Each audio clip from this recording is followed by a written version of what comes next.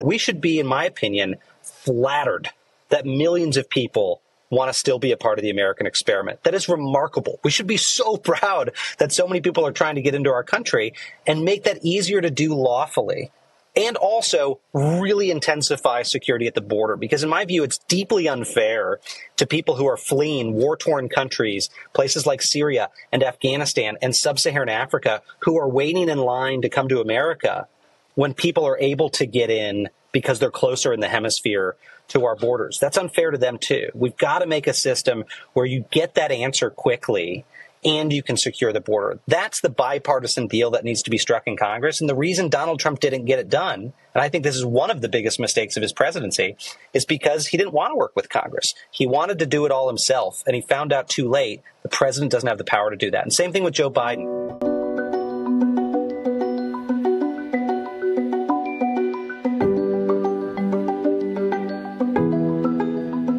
Welcome to the Curiosity Podcast, where we go deep on a wide variety of technical topics with the smartest leaders in the world.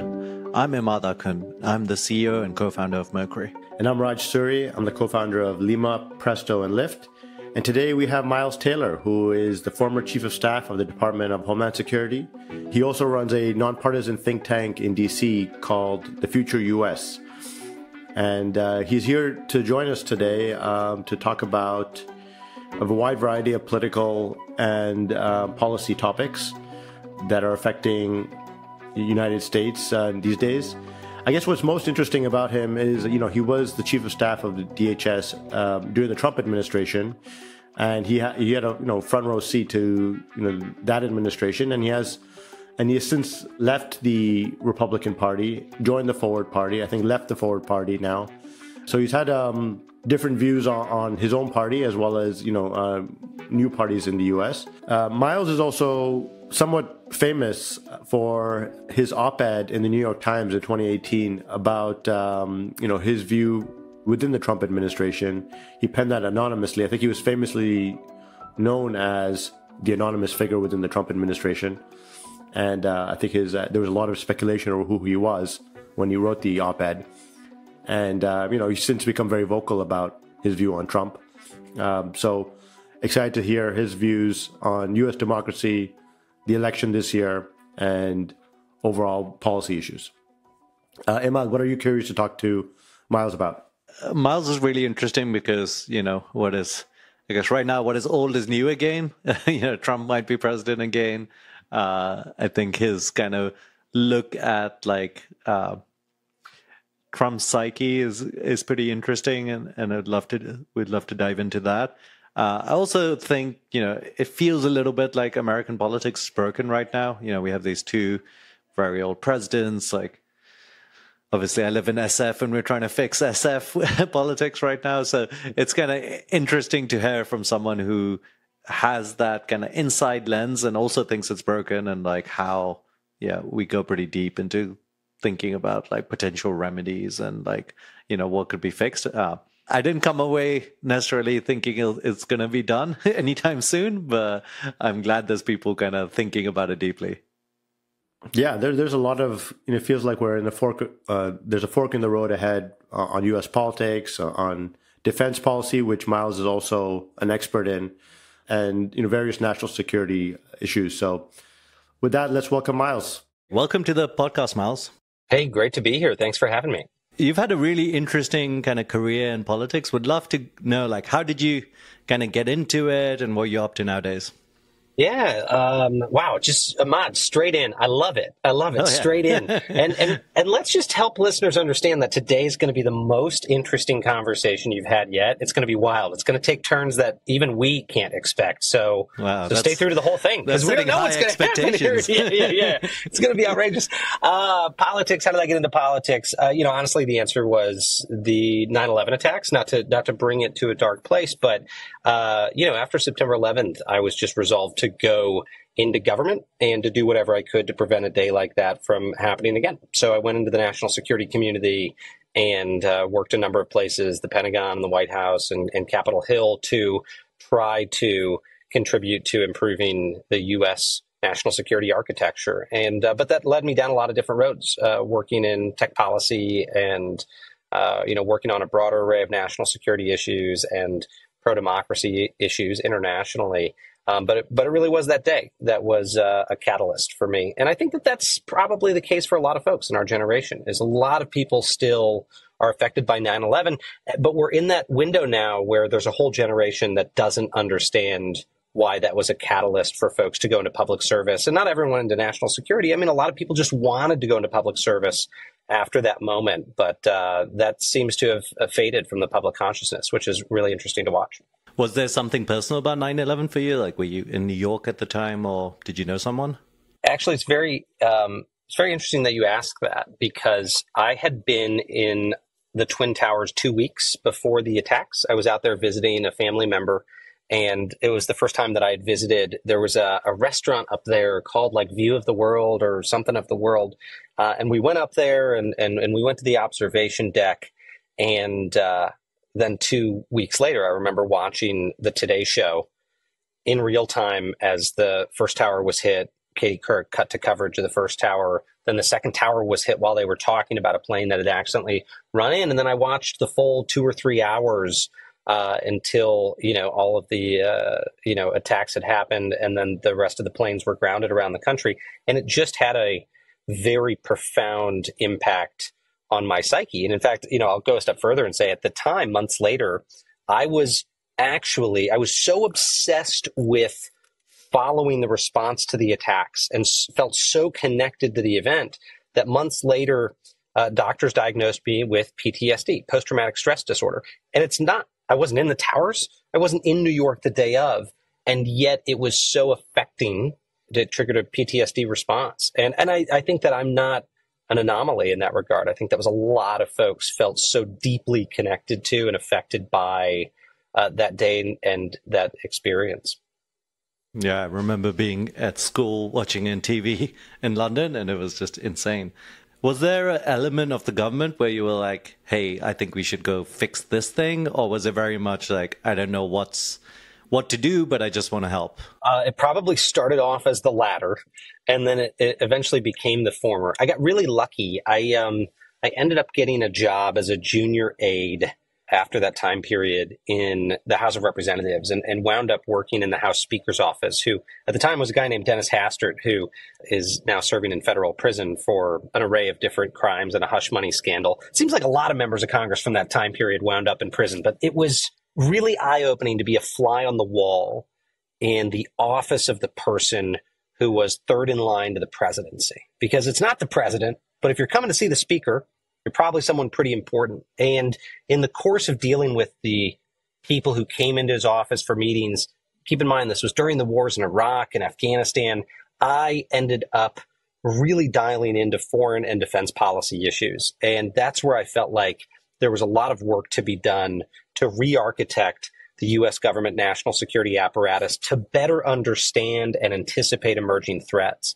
And that eventually led me to the Department of Homeland Security and wanting to craft a government bureaucracy that was more proactive than reactive. Now, I think the jury's still out on whether DHS is a proactive instead of reactive institution, but that became the area that I wanted to focus on, is how do we anticipate emerging threats rather than continuously running into the latest thing by accident and by tragedy.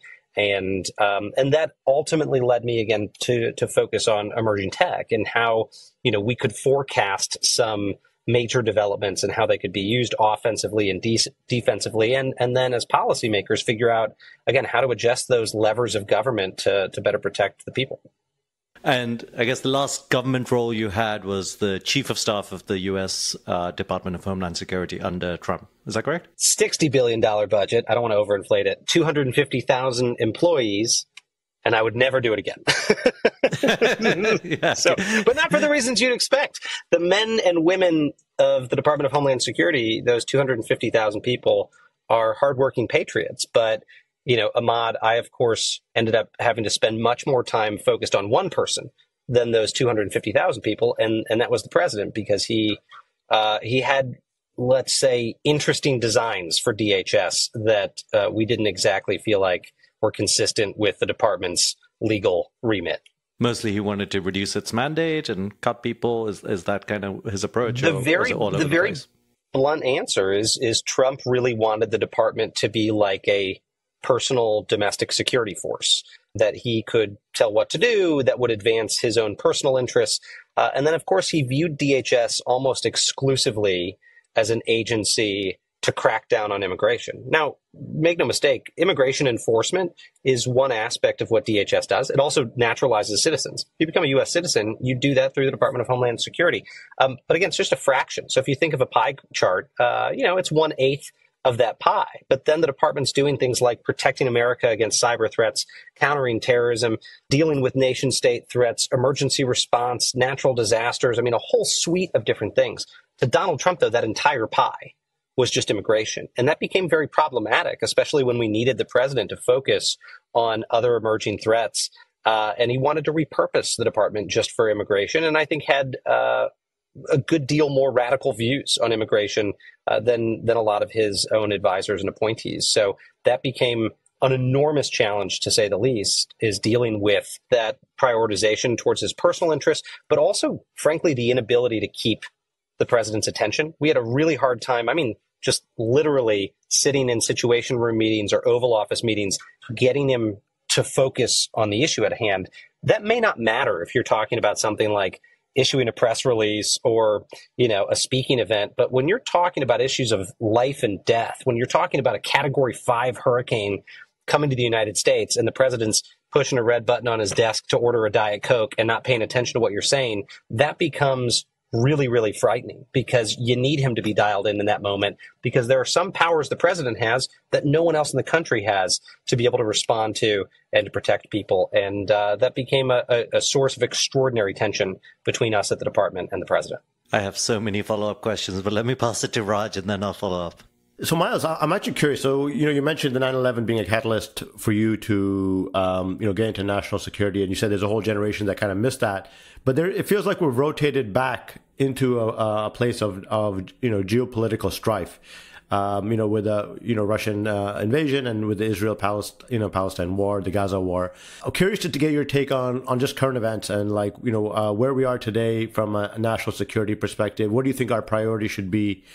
From a national security perspective, are we spending enough on national security? What are the things that you worry about from a security perspective? I know in the tech world, people are thinking about how they can make a difference and build up, American power again. And, in light of the fact the world seems to be getting less stable, not more. It does feel like a really existential moment, doesn't it? And not every period in politics and public policy feels like that. But right now, in particular, much like in that period in the immediate wake of 9/11, I think it does feel that way. Now, after 9/11, as you note, Raj, it really was a geopolitical shock to the system. And, America rapidly was involved in 2 wars, and that really forced the public conversation to go towards geopolitics. I think something very different is happening right now, but it's causing the same sort of effect, which is, if post 9/11 our attention turned to threats abroad, I think at this moment the public attention is really turning towards internal threats. And that has, for me personally, really changed my focus in the national security realm. Is everything was, for me, directed outward and with a view towards all emerging dangers to the United States emanating from abroad and primarily emanating from ungoverned spaces where terrorist groups and transnational criminal organizations could manifest their plots. But really, in recent years, we've seen the remarkable strain being put on Western democracy and threats emerging from within. And by threats, I mean it much more broadly. We're seeing intense political polarization, political extremism that veers towards political violence, but also a lot of these other dangers just manifesting from within rather than from without. I think that really is the sea change at the moment. And then you add into that equation what we're seeing in terms of emerging tech, and it really becomes a witch's brew of potential dangers for the future. Like, I will say this, I am a relentless tech optimist. And yet at the same time, I can also say the advances we're seeing towards AGI and synthetic biology and all of those things going to be supercharged by quantum computing at the back half of this decade are opening up possibilities, dangerous possibilities that we really didn't think we were going to have to deal with this soon in the national security community, but to allow individuals to be hyper empowered in dangerous ways. And I'll end my comment with this is I think 10 years ago, we saw the extraordinary empowerment of the individual by technology as a force for freedom around the world, whether it was social media networks and, being able to engage with people across cultures and across borders as sort of the inertia that would lead us to the universality of freedom. In other words, all countries around the globe would democratize because of this. People who were under oppression would be able to throw off their oppressors because of technology.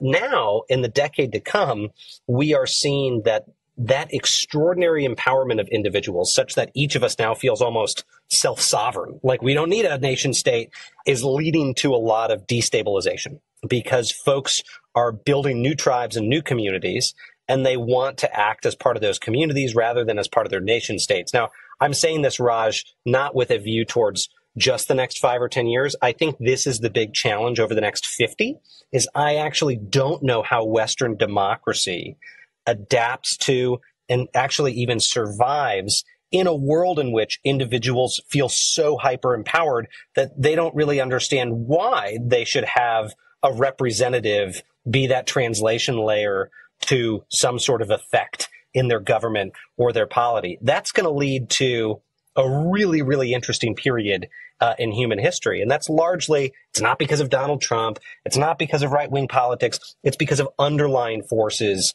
in our society. And I don't think we have clear answers for how politics is going to rearrange itself in that future. But we have to start talking about it, as radical as it sounds, because it's coming, whether we like it or not. So the focus is more on the dangers of technology internally versus how technology can help us, use AI, for example, to help defend the country from external threats. So you're more focused on the internal threats. Well, really both, because, look, I think we've got to rapidly adapt our defenses in the United States and modernize our military and modernize our approach to national security using emerging technology. That's absolutely crucial.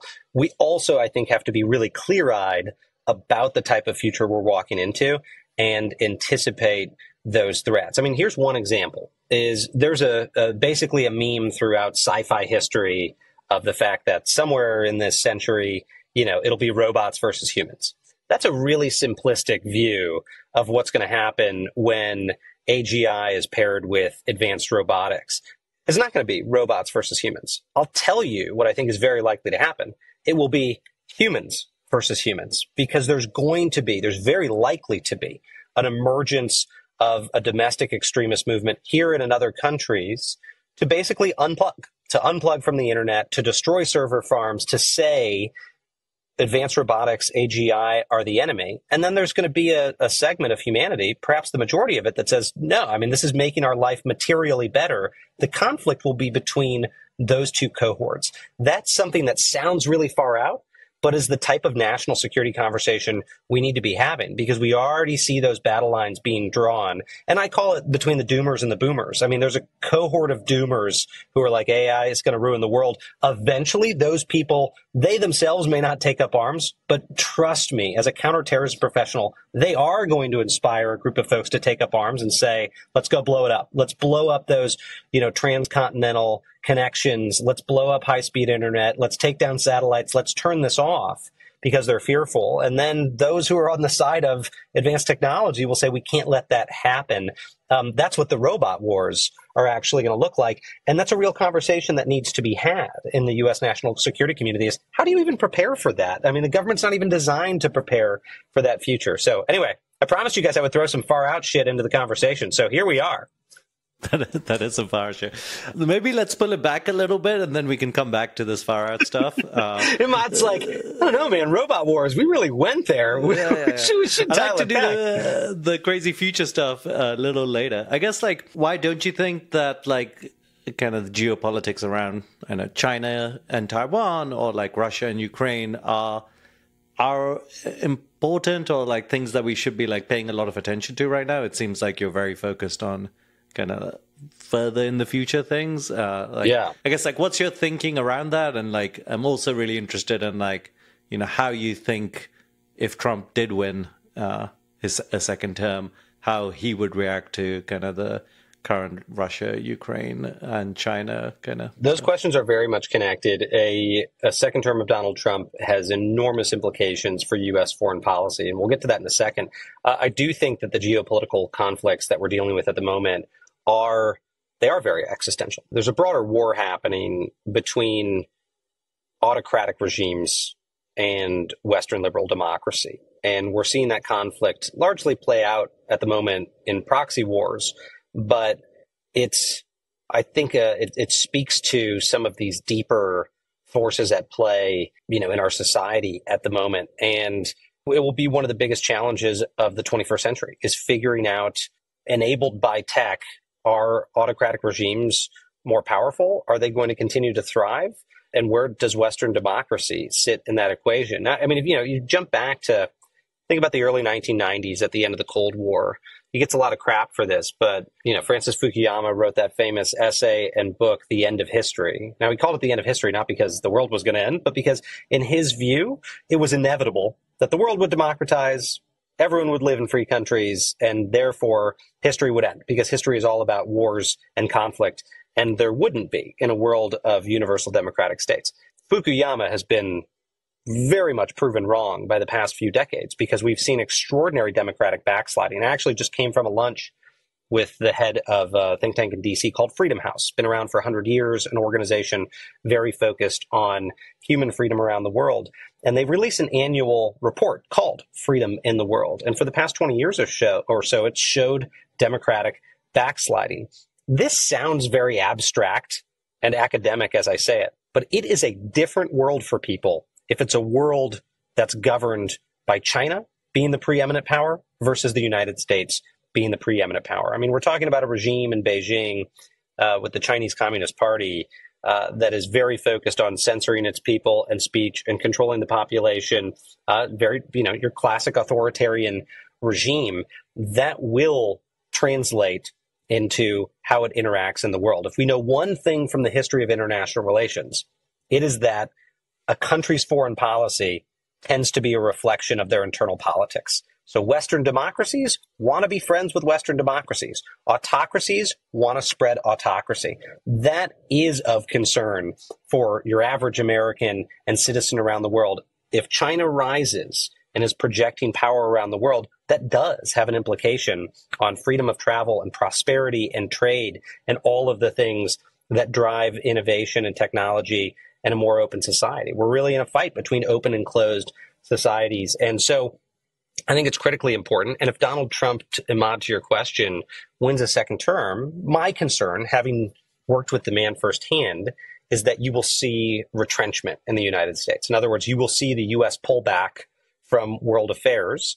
And what happens on the international stage when there's a vacuum? People go fill that vacuum, and that vacuum will be filled by autocratic regimes. And Donald Trump has spelled it out. This isn't conspiracy theory. It's not the sky is falling. It's quite clearly what he has said. He wants to pull U.S. forces back from all the places they're positioned out in the world, from Japan to Germany. He wants to consider pulling back from NATO if NATO doesn't live up to its defense obligations, which it may not. And he largely wants the United States to reach détente and to be able to work more closely with adversarial regimes like Vladimir Putin in Russia, like Xi Jinping in China, like Kim Jong-un in North Korea. I mean, we have to remind ourselves, this was a man who literally said he was writing love letters to the head of the brutal North Korean regime. That was pretty alarming at the time. It will be really alarming if he gets a second term. So you can imagine if he wins, a dramatic sea change in U.S. foreign policy. And if you're Xi Jinping right now, that would be a dream come true, because it would allow China the opportunity to really assert itself. Now, Donald Trump will add an asterisk to that. He'll say, no one's been tougher on China than me, and I'm going to get a really, really great deal with them. Make no mistake, Trump does want a big trade deal with China. That's to him the white whale. That's the Moby Dick of, politics, is getting an awesome global trade deal with China. But after that, I don't think he really cares if China invades Taiwan, if China bullies its neighbors. And that does have implications for people who want to live in a free and open society. So not to paint such a grim view of it, but he's painted that view, I think, quite clearly in public speeches. Got it. So you'd say probably pull back support on Ukraine, probably, give enough tacit signs that he wouldn't, help protect Taiwan, that like maybe China makes a move. I mean, he did kick off at least the tariffs and like trade war with China. And I think, it was his presidency that like really pushed that narrative. So, but you think he really cares about trade? He doesn't care as much about kind of power and like protecting. Donald Trump has been on a lifelong quest to find leverage that helps make him look like an amazing deal maker, and that at the end of the day will enrich him. That's, also very, very widely supported by the man's whole history. And in fact, he used to tell us anecdotes in the Oval Office about what he'd learned in business was you have to find leverage as fast as humanly possible so that you can use it to force someone into a deal. So for Donald Trump, what's the biggest deal he could cut on the face of the globe? He could cut some massive economic deal between the world's two biggest powers. And also, what would that do for him? If he cut a huge deal with China on trade barriers and tariffs, then he leaves office. I don't know. If you're in the Chinese Communist Party, you're a pretty big fan of Donald Trump for having cut that deal, probably benefits him on the back end. So he wasn't anti-China. He was just trying to ramp up pressure on China so he could cut a deal like that. Now, in general, put Trump out of it. That doesn't sound like the worst thing in the world, is that an American president wants to find a way to cut a great deal with another major power when it comes to trade. The problem with Donald Trump is that is at the expense of everything else, because human rights, national security, democracy versus authoritarianism, he doesn't really care about those things. He's willing to trade those things for what he would consider a good trade deal. That's what worries me. And if I had to make a simplistic speculation here on the question, I don't think it's unreasonable to forecast that if Trump wins a second term, that he would back channel to Beijing. As long as you guys cut us a big trade deal, we won't do anything on Taiwan. And I could see him making that trade. That's not going to be something I don't think he would broadcast, although you never know with Donald Trump. The thing that's supposed to be the most secret conversation you have with him on a national security issue, he then goes out and tells the cameras a minute later. But I wouldn't be surprised if he's thinking in those terms. He knows China wants Taiwan more than anything, and so he knows he has huge leverage to cut some sort of deal. And I've got to tell you, there was no meeting we were in with him that wasn't about trying to find the leverage on something. So I strongly suspect that's his view on engagement with China right now. What do you think kind of ended up in the situation where we have two, one almost 80 and one older than 80-year-old kind of running for president? Like, is this... Honestly, it's the worst, isn't it? Yeah, I think that makes it like really, from my perspective, I'm from the UK and Raj is from Canada. It just feels like very dysfunctional. Like, is this just the future that like old people kind of collect power and then they live a little longer and we're just going to have old presidents? Or is this like kind of a freak event in your thinking? Well, I really would love Raj's perspective on this, because I'm sure, Raj, you remember that incredibly funny tweet. I still think about it all the time from a few years ago. We were like a little ways into the Trump presidency and someone tweeted out, "Man, I feel like our neighbors in Canada must feel like those people who live in an apartment building above a meth lab." Like, what is going on down there in the United States? And I always feel that way about our Canadian neighbors. It's like, politics relatively stable up there compared to what's going on down here. But yeah, I mean, look, what you're seeing in the U.S. political system, I think, is general dissatisfaction. Of course, I've ragged on my own side of the aisle and on conservatives, because I think we've let the right wing of American politics be completely taken over by this carnival barker, Donald Trump. And it's really poisoned the national discourse. But you see folks that are equally as frustrated on the political left about the direction things are going. And you don't have to take my word for it. If you look at the polls, 50% of Americans now say they are political independents. They are not a Democrat or a Republican. That is the highest that number has ever been in the history of polling on the question. And we have the lowest watermark of people who say they are Democrats or Republicans. It's about between 23 and 25% respectively say they're Democrats or Republicans. That is not necessarily a testament to those brands being particularly bad, although their brands are very bad. If you were just doing a brand assessment on the Democratic and Republican parties, you would say, like, this is catastrophic. Like, that C-suite needs to really think about resetting their brand. It is a statement on people feeling very frustrated that the system itself is not representing their viewpoints. And, this is another statistic that buttresses that point that always blows me away. And I'm going to ask you, Immad and Raj, to first answer this question. What percentage of Americans would you two say approve of the job that Congress is doing? Maybe 30%? 30. Raj, what about you? I would say about 15 to 20%. I actually read these numbers, so I'm kind of... Yeah.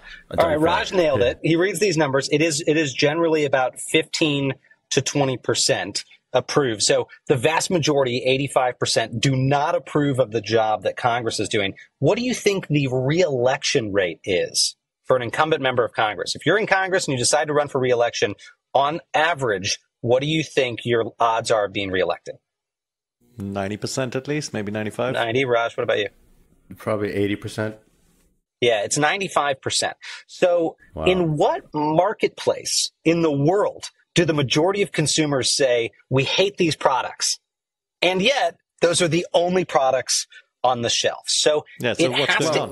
Well, to be fair, though, it's not the Congress is different from your own representative, right? Like, Congress is hundreds of other members. Different from your own representative. But when you then drill down into those numbers, you also find in those districts that people end up being very dissatisfied with their own member of Congress. And that's because really 10% of the population is making a lot of the voting decisions for the other 90% of the population, because the majority of those decisions about who wins happen during the primaries. And in the primaries, we only know a tiny fraction of people are animated to go vote. And it tends to be the most ideological on the political right or the political left. And it's what people in this space call the primary problem, is you end up having very ideological voters making most of the decisions. So by the time the electorate gets to the ballot box in November, it's a lot of choices they don't really like. And it's choosing between the lesser of two evils. This systematically, when you look at the data, has gotten worse and worse and worse in the past 30 or so years. You see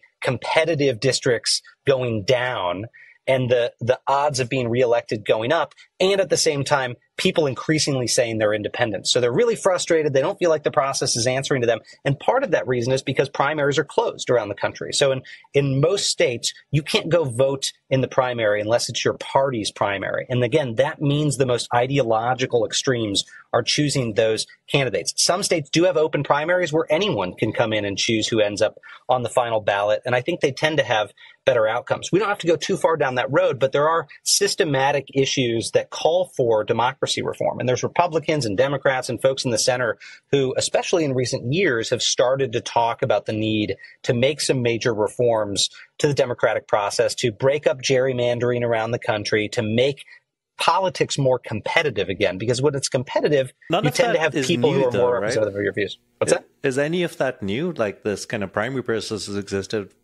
I don't know since when it's existed, but it's existed way more than 30 years, right?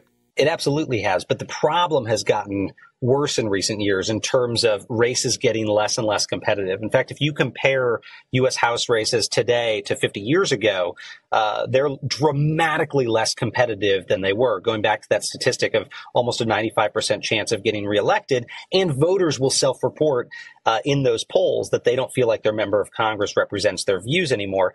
It's a pretty straightforward equation. You compare it to for instance, parliamentary systems. In a parliamentary system, even the most extreme voices tend to feel represented. Why? Because they end up being able to have a proportion of representatives. So take Israel, for instance. There's far right and very far left factions in the Israeli government. But those factions aren't big enough most of the time to take over the full government. You have to do coalition campaigning, team up with various coalitions to cobble together a majority, and that requires different parties trading on their views. And the U.S. system, with first past the post elections, meaning winner takes all, it's very, very difficult for the different views on the ideological spectrum to feel like they are represented in government. The result is you have people who stop believing that the system works. They become more disaffected.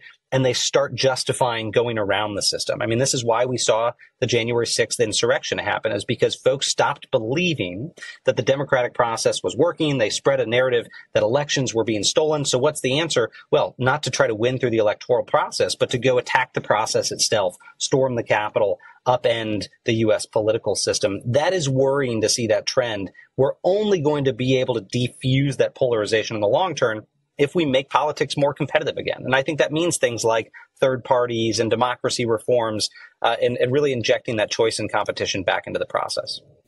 If you had a magic wand, would there be like one thing you would change? Like, would you change it to a proportional representation parliament? Like, what's the one thing you would like do with your wand? There is a very serious conversation happening in Washington among different think tanks and groups around proportional representation. It's actually possible. It doesn't require a constitutional amendment to start changing congressional districts to proportional representation. So there's an organization called Fix Our House that has pulled together a lot of former top Democrats and Republicans around this conversation. It would take a majority vote in Congress and a number of other changes to move to. Now, in the near term, is that plausible? No, it is sort of political fantasy. I mean, we're talking about something that would take a long time to build the political support for. But I do think that would be my magic wand solution, is you would go to PR, proportional representation, because data analysis shows it tends to have a depolarizing effect where it exists around the world. But this goes back to, this is something the founders knew. I mean, James Madison, when he was writing in the Federalist Papers about how democracy would survive, was talking about the fact that you can't do anything about people being factional. We are tribal by nature. We are going to create factions and we're going to fight each other. And Madison's thesis was the only way you can control that is you've got to pit factions against factions. You've got to make sure people can organize in their factions and use them to check each other. And if politics becomes too centralized, then you don't have enough different factions checking each other, and you have the possibility of majority rule in a very dangerous way that suppresses minority rights. And I think that's what tends to happen in systems that don't have competitive multi-party elections. And so, we are seeing some of the effects of that. And it was, again, one of the biggest fears of our founders. And I think it is manifesting itself.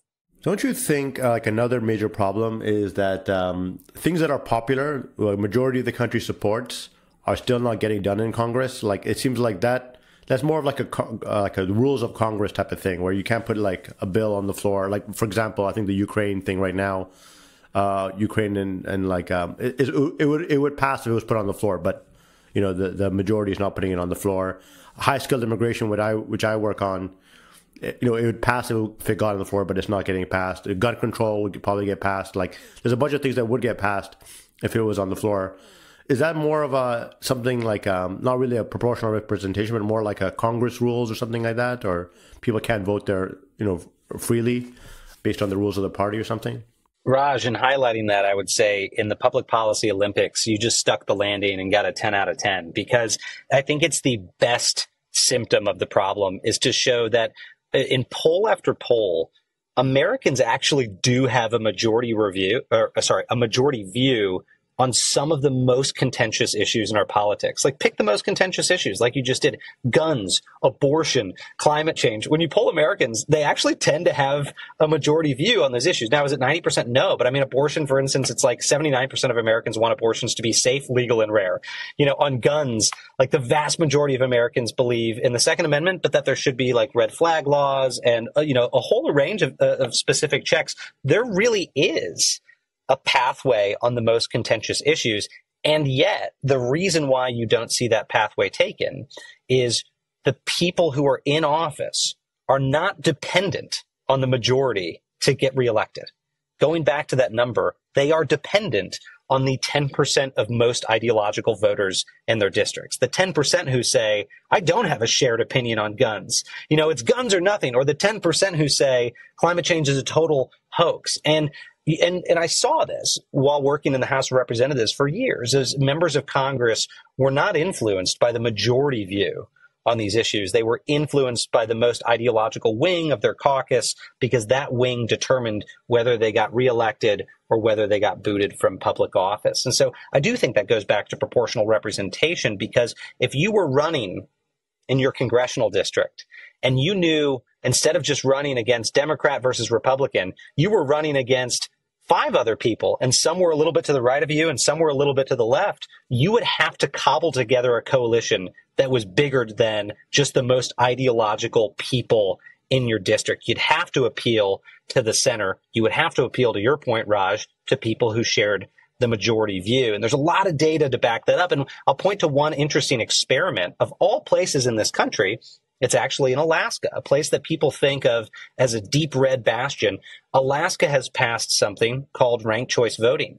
And the past couple election cycles, what ranked choice voting does is, rather than you saying it's just A or B, you actually get to rank candidates in order. And when you rank them, as people fall off the list because they didn't hit 50%, whoever you put as second or third, those votes get reallocated. The result of ranked choice voting is it forces candidates to appeal to a wider swath of the electorate. What's happened in Alaska? We've seen a lot more moderate figures in the Republican and Democratic parties winning elections from Alaska because they're forced to appeal to more of their actual population. It's a really interesting petri dish for how you could expand those reforms into other parts of the country and address political polarization. Yeah, that makes a lot of sense. I mean, that's why you have someone like Lisa Murkowski, right, who is pretty moderate, I believe, and she runs as she's independent officially right now. I thought she was. She's a Republican. She's a Republican with an independent streak. But, Lisa Murkowski is the quintessential example. She could not statistically have won her last Senate race if it wasn't for ranked choice voting. It would have been likely a more extreme figure. We, of course, saw Sarah Palin running in a House race in Alaska. She's definitely made herself into a MAGA firebrand. You would have seen, folks like that leading in those races if they only had to appeal to the Republican primary voters, but they've got to appeal to the whole Alaskan electorate. And that's why you saw Sarah Palin lose her House race, is because she had a tough time appealing to more than just MAGA voters. So again, and I don't want to just focus on the right. It does the same thing with progressives. People who are very far left. We've got people in Congress right now that literally call themselves socialists, which I think is insane. They would have a hard time winning their elections if they didn't have to appeal to only the most far, far left people in their districts. So ranked choice voting can really have a moderating effect across our political spectrum. And what does it take to pass like ranked choice voting or proportional representation? Is it state by state? Is it like a referendum that needs to happen, for example, in California? Because, Immad and I can just start one. We can get some signatures. Yeah. Let's go. In most states, it is a referendum. And so there's a number of referendums this coming cycle in different states. You've actually seen it expand to other places. You had Nevada pass ranked choice voting. You've got some other states that have put it on the ballot. I would compare this to what you saw 20 or 30 years ago with other big sort of sea change movements like gay marriage, like marijuana legalization. When those movements started, they were seen as fringe, which is very unusual to hear today, but LGBTQ rights was seen as a fringe coastal elite thing that middle America was never going to pass. Well, gay marriage is the law of the land. And before the Supreme Court made that the case, there was a tipping point in state legislatures approving gay marriage. We saw the same thing with marijuana legalization, that it started off with folks saying, that's just a fringe thing. It's going to be a couple of states. There's no way middle America is going to pass this. Well, now I think it's close to the majority of U.S. states have legalized marijuana in some way, shape, or form. That tipping point has already happened. We're at the early stages of those types of democracy reforms like Alaska, Nevada, and others are looking at.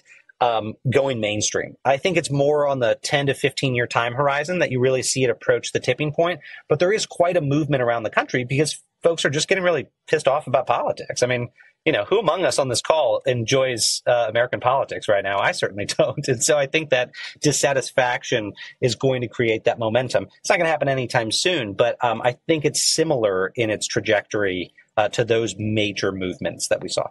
I wanted to bring it back to your, time working on immigration. I feel often unsure about immigration right now. If, you see these kind of numbers about 3 million kind of, immigrants walking across the border and claiming refugee status or whatever. Is it a big deal from your perspective? Do we need a wall? Or is it kind of trumpeted by the media and it's not actually that different? Well, look, I would say this, and this is my personal opinion. I think it's immensely important for any nation to control their borders just as a basic matter of security. If you have laws about naturalization and who gets to become a citizen and who doesn't, you should be able to enforce those laws. And it's a basic function of government to be able to protect its territory. Now, it is true. We've seen a remarkable surge in illegal immigration in the past few years. Literally, it means that more people are coming in the back door of the United States than the front door. When you look at the numbers, more people are coming in illegally than are legally being granted citizenship. That's really remarkable. And you can't describe it as anything other than a failed government. But it's a huge mistake and a misunderstanding of the problem to say, well, it's Joe Biden's fault.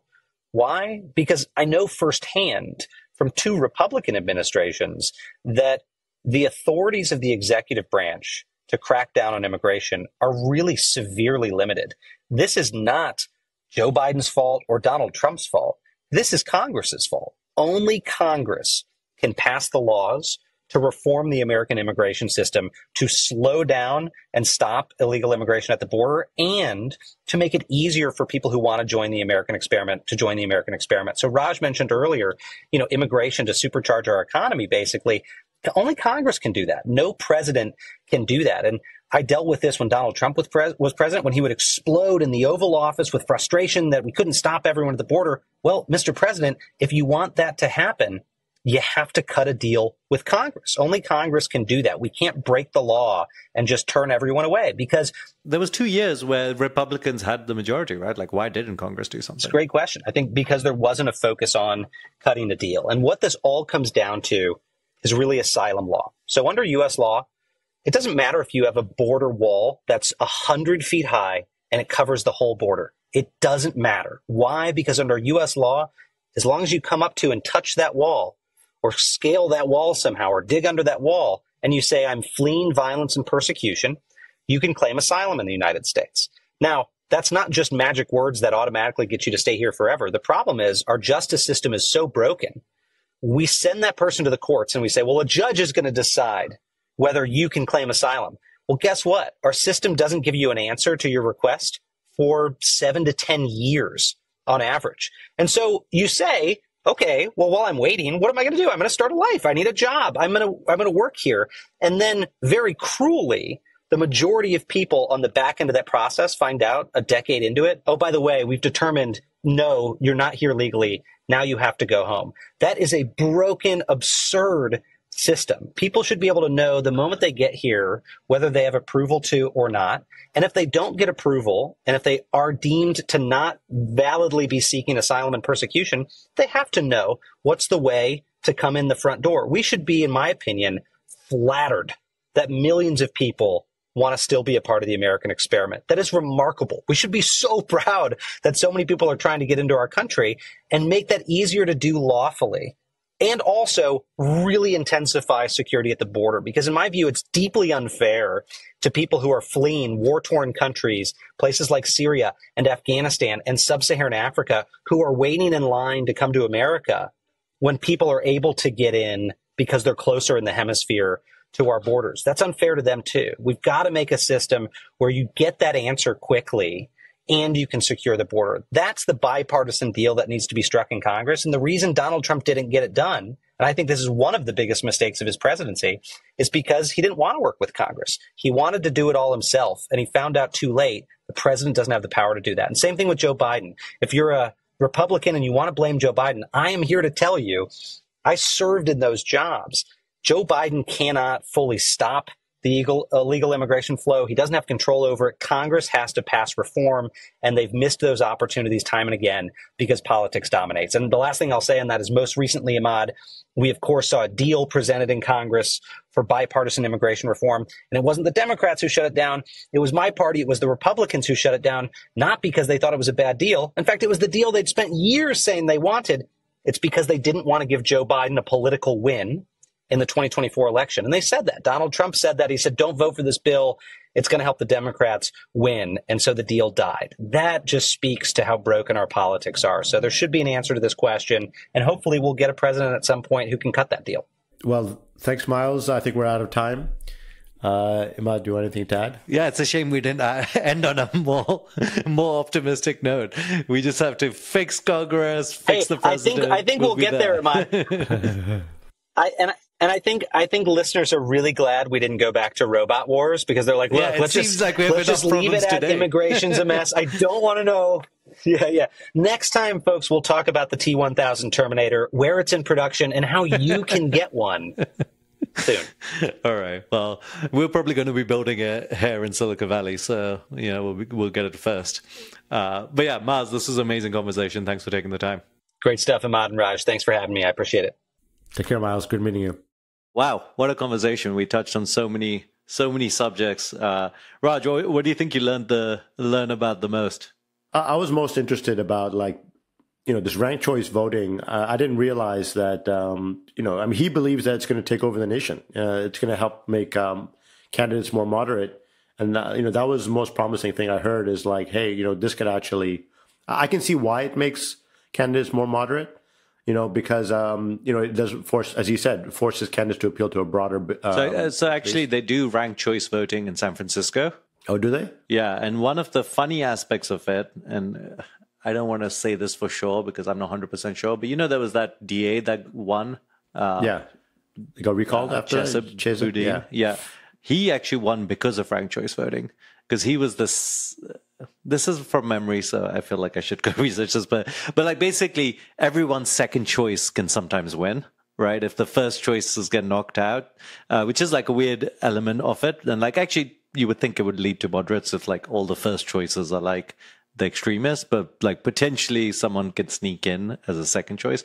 But logically speaking, ranked choice voting makes a ton of sense. And I actually kind of mostly agree with this thesis that I think for maybe bigger elections, it ends up leading to more moderates. It will be good to know what the edge cases are, right? What are the ways it doesn't work? But, I guess it's promising that it's in 2 states already and has a chance to pass in other states.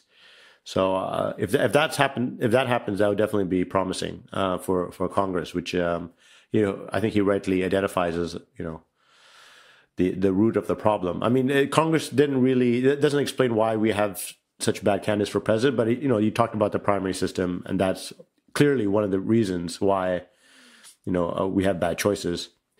It would be good. It would be fun to also talk about multi-party systems and why don't we have a strong third party? I mean, he was part of the Forward Party as well. So, but yeah, that was the part I felt was most interesting to me. How about you? I thought it was really interesting to hear from someone in the Trump administration about what he will do if he comes into power. The polls suggest, and I have a feeling that Trump is the one who's going to win. I think there's a reasonable amount of frustration with Biden, just because I think he's old and people feel like they want someone younger. Not that Trump is that much younger, but yeah. So if Trump comes in, the world will change a lot. And I think hearing about how Trump, is much more focused on trade deals and is not interested in wars and how that affects what is Russia going to do in Ukraine, what is China going to do in Taiwan. I think Israel and Gaza won't be actually that affected by that, but potentially. I think that's probably the thing that I'm kind of thinking about a lot is how does the world look like next year? And it was interesting to hear his kind of insider takes on it. The part of Trump secretly wanting this trade deal with China was interesting to me. I don't know if it's true. It kind of goes against everything that I've heard about Trump. I mean, I think Trump likes to use China as a stalking horse or someone to have as an enemy. I don't see him necessarily doing a big trade deal, but he is very economically motivated. There's no doubt about that. And he is a populist. What's it called when people want America to turn inward? No, he wants America to nationalist? Turn inward.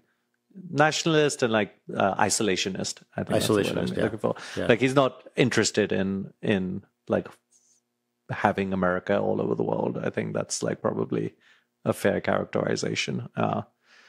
But on the other side, he's unpredictable, and I think that would actually probably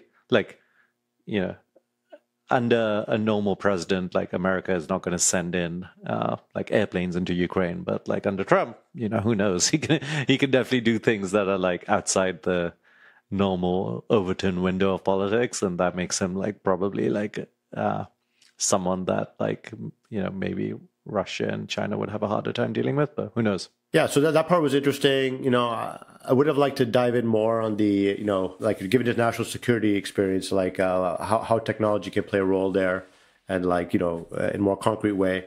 But yeah, those two topics were interesting. You know, I think those. Do you think? Yeah. I know you hold immigration kind of dear to your heart now that you're working on a startup that's focused on immigration. Do you feel after that conversation a little bit like optimistic about immigration? Like it feels like a very solvable thing, or do you think it's like being stuck in this morass for like decades and you don't expect any change? I would say the conventional view on immigration has swung dramatically over a decade. It's swung from like, yeah, this is obviously broken, Congress is definitely going to fix it, to like, I've heard this from people actually in a similar role to Miles in the administration today. They're like, Congress is never going to fix immigration, and so we have to find another path to solve it. And you know, when you see what happened this year with the immigration bill, you kind of understand the pessimism. Like this was a bipartisan bill, you know, that got killed, you know, due to, you know, election politics. I think it's just too interesting to both parties to have it live as an issue. Like both parties want to just keep it live and fight over it, which is like seems very dysfunctional. Yeah, because otherwise, what do you have as an issue? You know, the economy is doing well, so like, you know, you can't fight over the economy anymore. It becomes like about like, you know, the marginal difference on taxes. Like that's what it, you know, we used to have a lot of elections around. It's just like, should the tax go up a little bit, and then, you know, we're funding more programs, or should it go down a little bit and we put more into, like that's where like the 90s were about. I feel like the elections were, right? Now it's, you know, the southern border thing. I mean, for sure, it's in Republicans' interest to fight over that. Yeah, so I don't feel more optimistic about immigration. I do feel optimistic in the long term, in that this is just so broken that it has to get fixed at some point. But that, you know, in the course of our country's history, we're 250 years old. Now, that could be another 50 years. You know, we have done stupid things for long periods of time, and you know, so you just never know when it's going to get fixed. Yeah, well, maybe if there was a more important topic to talk about, we could have this topic be solved and not be the focus. But yeah, who knows? But yeah, fun chat. Anything else you want to add, Raj? No, I think this was a great chat. And yeah, thank you everyone for listening. And feel free to follow or subscribe on all your favorite podcast networks. And we'll see you next time on the podcast. See you soon. Bye.